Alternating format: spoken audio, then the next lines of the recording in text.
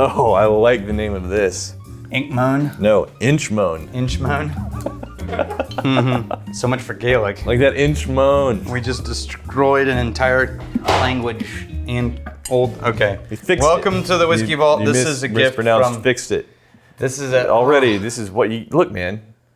I know. Hang on. This is shoot number 1 for the vault. My eye is twitching because we've already had way too much whiskey. There was like a 30-year-old Scotch that we had. Yeah. It was really good, but hi. Now, we haven't had too much to drink, but we've had too much for what we're about to do.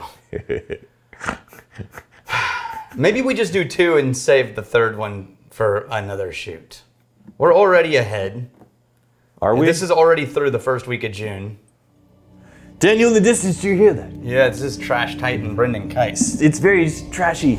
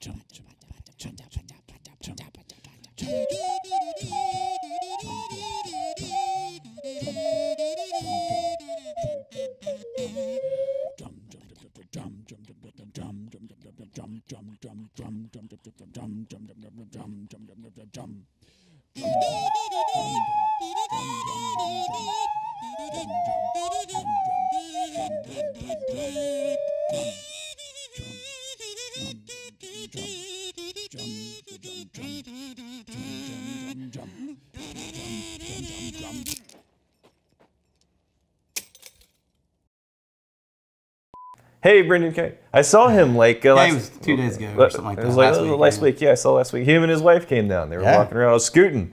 And he was scooting by and I hear this, Rooks! And I turned around. It's Brendan Kite. Yes, Brendan! Good guy.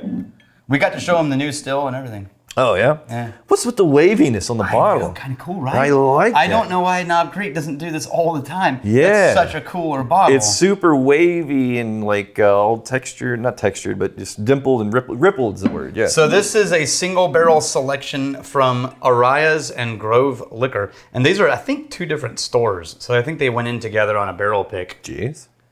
But this is Warehouse 1, Floor 3, Rick 58. Yes. It is 9 years old and 120 proof. Ooh. Ooh la la. Good, there's your Jack. He's back. God, it was really close. Was it though? No, dude, like, are you kidding me? You were, don't even give me the credit. I really love that bottle a lot. Yeah, like, hey, Knob Creek. Do that all the time. This is way cooler than just the flat stuff that you see all the time. Oh, there's the heat. Big old brown sugar. Yeah.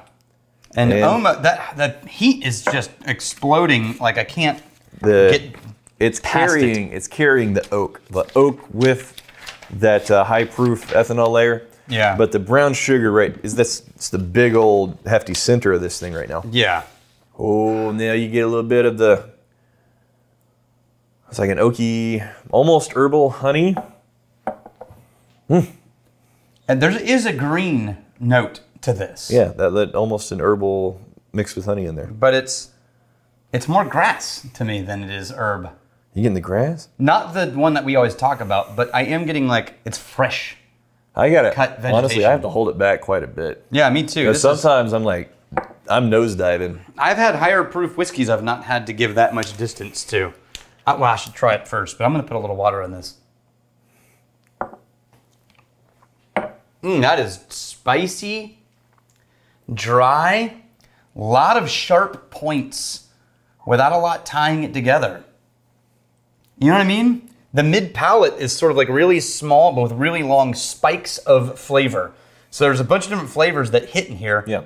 But the core is way back there. Yeah, it's like there's a lot of volume, but the body of that isn't really hefty and dense. You get some bright flavors, there's some bassy notes, but that mid palate toast. Yeah. or barrel spice and oak. I'm adding a little water. And that's helping. You know what? It's getting like an overly steeped tea bag. Yeah, bitter. Yeah. Astringent.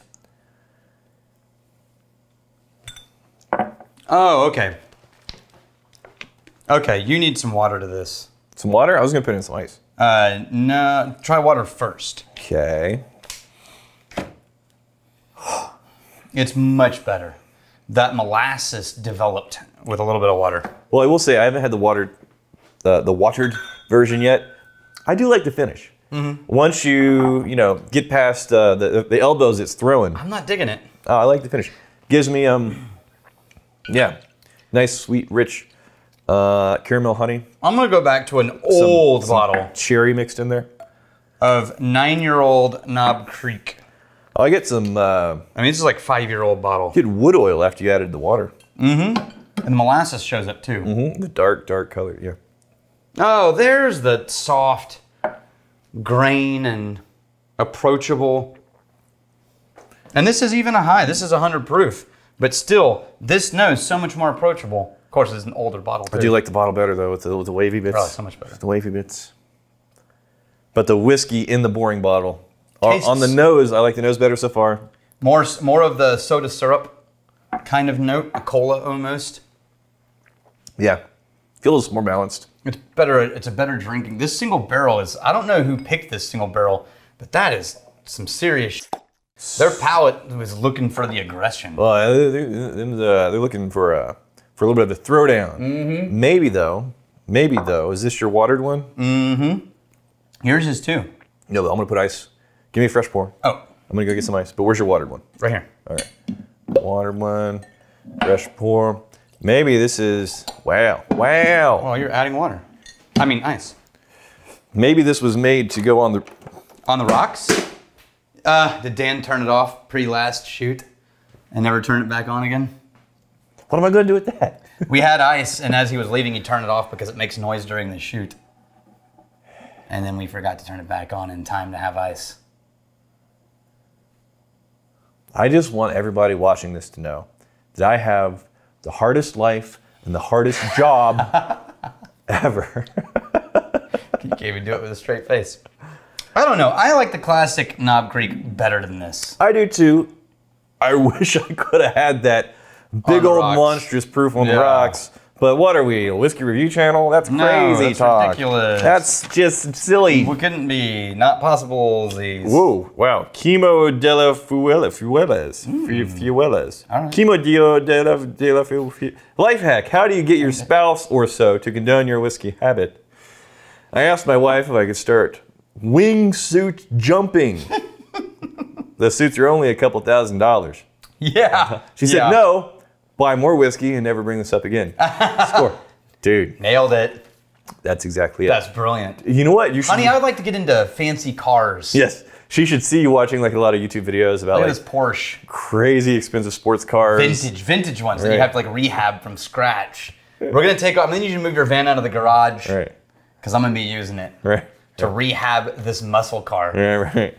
Yeah. And then all of a sudden the whiskey collection. It's It's like, like, maybe, no. maybe that quiet little unassuming collection. JD Allen, what's the reason UMBs add ice to your whiskey? If you do. No judgment, but every time I've tried whiskey on the rocks, all it does is mute the flavors so that all I can taste is watered down ethanol. Anyone get something different? So it will mute some flavors. It will mute very quickly. It'll become watered down. So with ice, depending on ice, Go ahead. bigger the rock, Yes. less quickly it waters things down. Yes. But at a bar, you're not going to get a choice, Yeah. typically, unless they have fancy ice. Yeah. And so you've got like 2 minutes before you're drinking watery whiskey. I don't know. I got like the big old round spheres. Yeah. I got a good like 9 or 10 minutes Oh, before. yeah, absolutely. If you've got a larger ice Yeah. globe, then you got all kinds of time. I got really good ice spheres though. Like, really. do you get the ones where you put it yourself in the freezer? Yeah. And that works? It's very simple, very Nice. easy. Yeah. But the other thing is it does mute a lot of flavors. Yeah. But the flavors that are muted, it basically leaves some flavors room to be very recognizable. Makes room for other things. Right. So it could be a good way to explore whiskey because some stuff will get muted with the coldness. But the stuff that's left is like, wow, I can really get a sense of that vanilla or that Yeah. oak or that apple. You know? This will not happen if you're at a bar and they just like shovel a bunch of ice into a glass and pour whiskey over it and hand it to you. Right. Not the same thing. Not the same thing at all. Yeah. Man, I wished I liked the contents as much as I like the bottle. Me too. That's just crazy. Look, I think it's probably hand blown. You see that little dimple? Yeah. That's probably a hand blown dimple. It could be. I think that's. I didn't think about that, but Yeah. it's very possible. Is it like super limited, single barrel select? Yeah, they're treating their people who come and show up and purchase barrels specifically. They're treating them well. Yeah, that's how I treat people well. Hand blown. Sorry, Brendan. So well. No complaints. Here's to fighting, stealing, and drinking. If you fight me, I fight for a friend. Steal and may you steal your lover's heart. And if you drink, may you drink with us.